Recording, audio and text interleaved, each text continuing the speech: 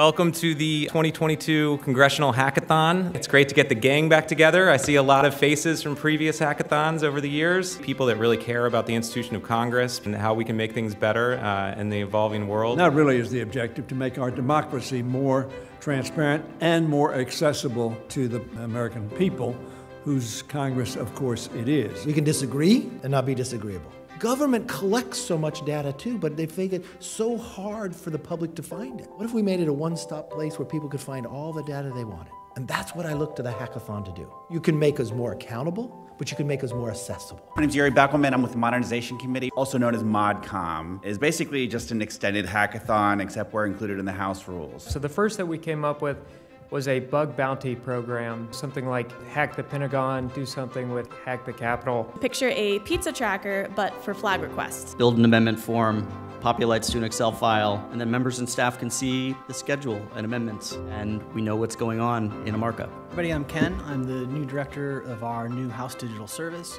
What we envision here in the House actually combines a lot of ideas that have been talked about here today. This essentially shows us all the different ways that constituents can communicate with their representative. Another thing we talked about was this centralized site that allows for all the committee pages and all the committee streams to be focused into one microsite. And it would be great for school kids who are in their government classes or their civics classes. This is not just meeting and talking to one another. It is making change and making progress.